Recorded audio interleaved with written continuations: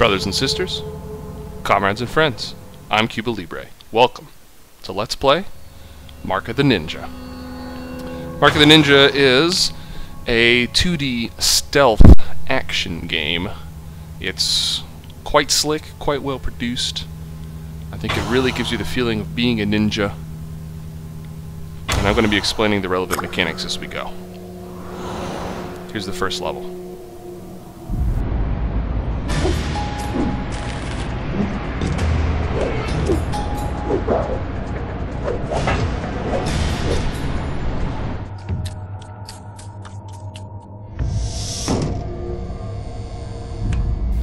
Now this opening cinematic is quite good, actually, in that it shows you exactly what you will be doing in the game. It's like the actual mechanics visualized in a Flash cartoon. The cutscenes aren't awesome, but they're alright. Anyways, keep watching.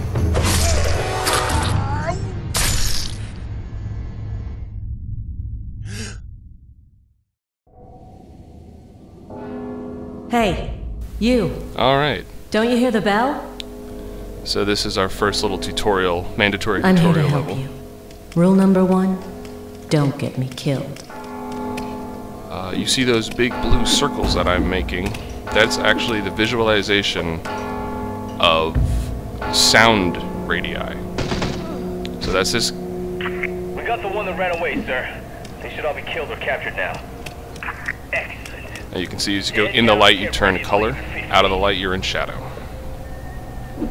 Guards will not see you in the dark. Where's your sword? Period.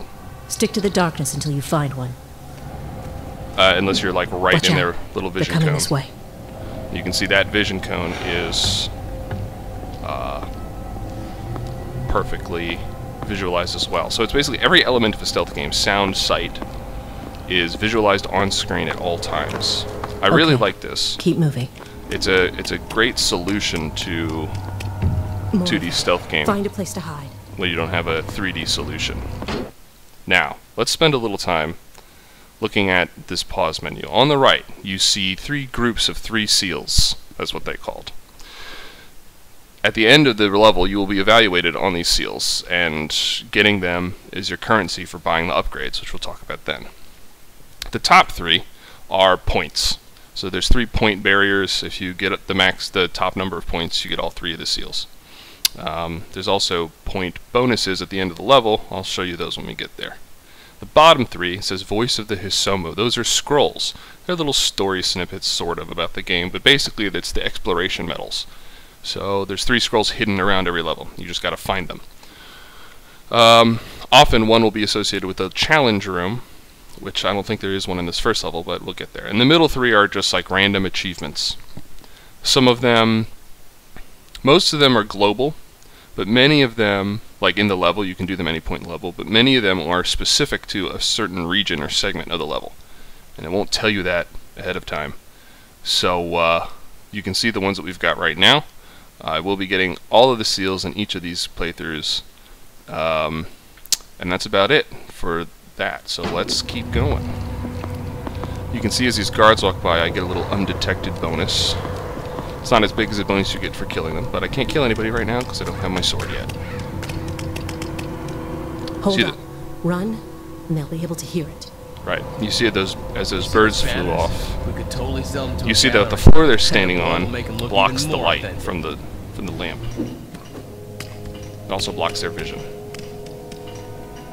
Get under that ledge. From there, you can pull yourself up. Grappling hook, very important piece of equipment.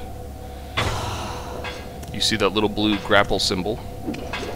The game is very well designed to the extent that it almost always knows where you want to grapple. So you can just tap the button. And here's our first scroll. You can almost just tap the button and it'll almost always grapple you to the place you want to go. Of the Hisomu clan, as written by its masters. 500 men lie, vanquished before Tetsuji takes off his blindfold. Now if you, like here, just if there's multiple grapple points Good thing around, you were out cold. Looks like they don't know you're alive. Let's keep then it that way. you can just hold the stick in the direction you want to go, and it'll highlight the right one. Now you're ready to kill. The beginning of the kill is like embracing a lover. The end, of course, is not. Now, I want to kill those guys for points, but I can't, really, because they're staring at each other in light. There's really no way to do that without items, and I don't have any items yet. So I just leave them. Here's my first stealth kill. Good work. But remember, you have to be quick to catch them. As you can see, now you can move the bodies around. You can hide them for extra bonus points, so I'll be doing that a lot later. Here's another kind of stealth kill. You grab a guy off a ledge. And of course you can throw the bodies. You can actually throw them down through the vent, and I can go hide them in this door and get the hidden body bonus. And as you can see, only one thing can hide behind the door at a time. So either one body or me.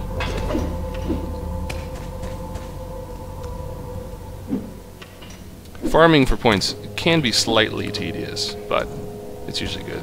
Those yellow things denote a sort of objective waypoint, and they usually come with a very small in-game cutscene, like the one you just saw. Well, now we get our darts and our focus The tattoo mode. has honed your senses. Focus your thoughts, and you can freeze time in your mind.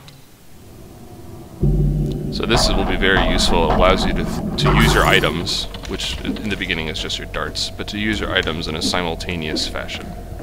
I'm trying to go back so I can kill guys, now that I have the darts to knock out that light, but I can't.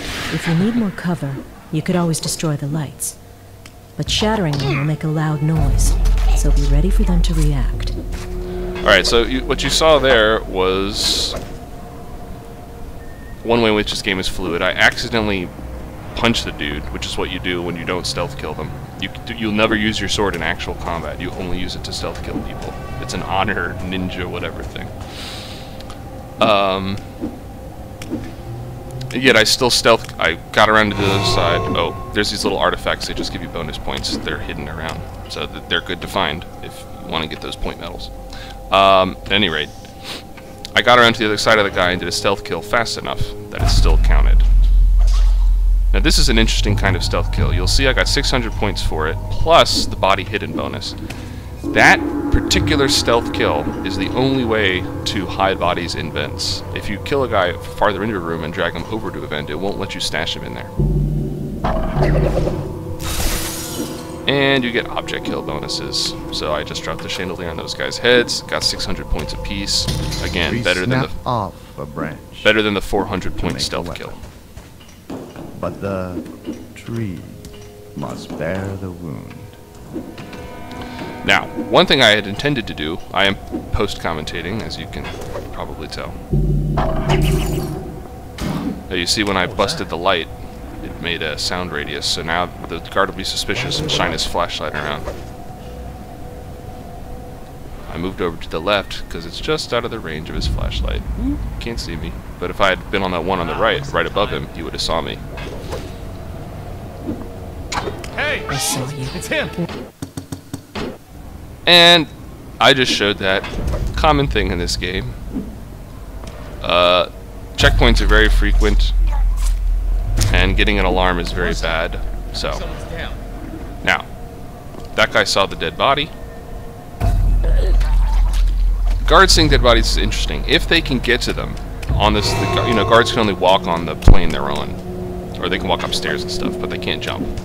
So, if they see a dead body on the plane they're on, they'll walk up to it, they will bend over it, and then they'll call it in. When they call it in, that's an alarm. And alarms are bad, for score reasons. I'll talk about that in a minute.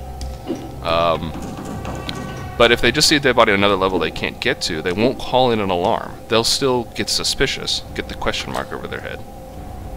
But they won't call in an alarm, so you can safely leave dead bodies around for guards on different levels to find. Weird, but there you go.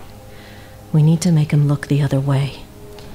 Now that light will not shatter. It's got like a little grate on it, but you can use the gong and distract him.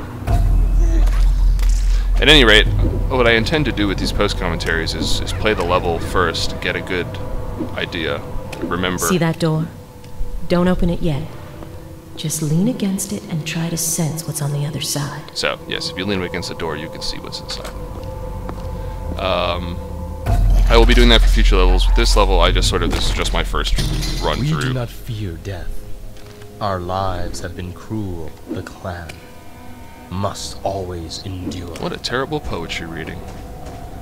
Our lives have been cruel. The clan must always endure. It's just, anyways, people don't know how to read poetry. Clever haikus, I suppose. So here's a slight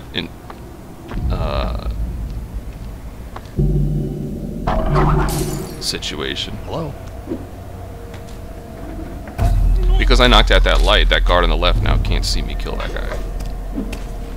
Because he's not alert, he's not shining his flashlight in front of him, he's just standing. So, 2 kills. So you'll see me do some useless exploration here. Hopefully in future videos, I will just go direct to all the places I need to go. It'll be a little more ninja-like. I scouted up ahead. I have They're beaten this taking game. Ninja as hostages, and Master Azai Of is in course. trouble. But, We have to hurry. you know, this is the first level and it was a while ago, so I don't quite remember everything the first time through. Here's your map.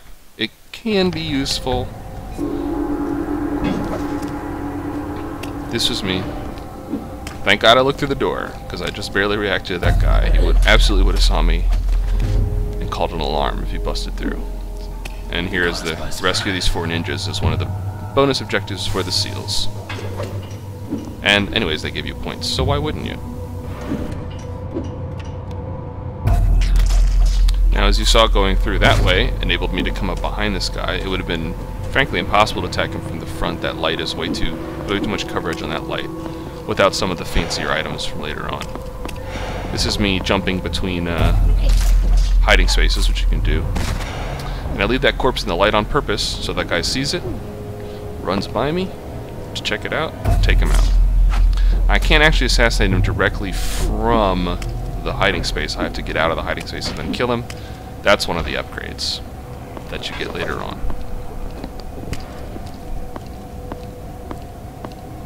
So now, this is me trying to figure out what to do.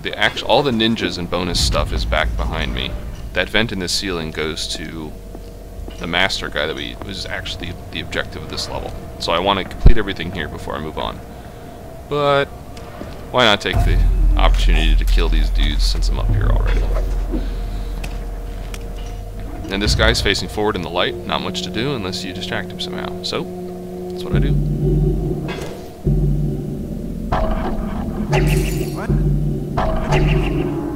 What was that noise? Now you see what happens when you fuck up one of those things. You get 200 points instead of 400. It doesn't cause an alarm on its own, but it's loud. The guy makes noise. You saw the big other artifact, the big noise radius pop out of him when I did it. And What? and that's me being an idiot. I was quick enough that he didn't Coming from here. see me when I jumped there. But you can see that little yellow circle. That's where the guards saw the Maybe disturbance. I'm just hearing things. You can use that to your advantage. You know where they're going to check, so you can distract them on purpose. And then, We killed as many as we could, but they overwhelmed us. and then, you know, kill them while they're looking away.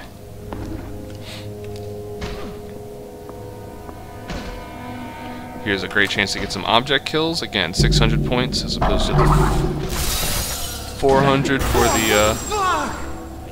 the normal stealth kill. Now, that guard saw a corpse. Actually, I don't know why he got terrorized for this one necessarily. When they just see a normal corpse, they just investigate. I think it's because he saw him as he was dying, Don't worry about me. Go save Master Azai. rather than later, like already dead. But anyways, you can terrorize guards in certain ways.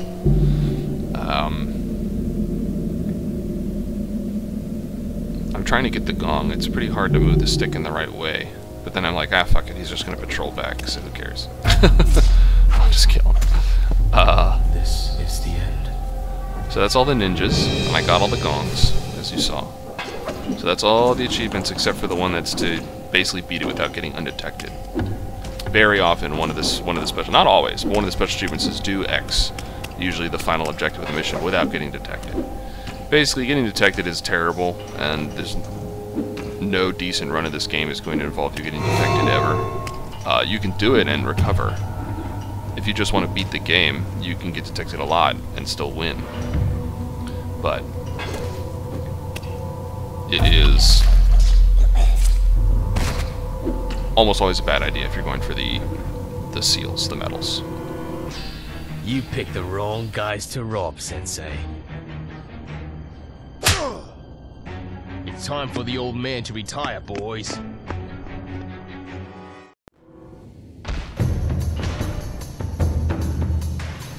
So, here's an easy way to do this. Another object kill, another terrorized guard. You get bonus points for terrorizing guards too. It's actually great. Terrorized guard does a few things. He'll shoot randomly, and he can kill other dudes, which gets you 600 points when he does it, which is great. He also won't call in alerts even if he sees you, because he's too terrified to think. So, terrorizing guards is always a great strategy if you can do it. For centuries we have stayed hidden. We shunned the modern world and its jackals. But today, our enemies have found us. We must strike back.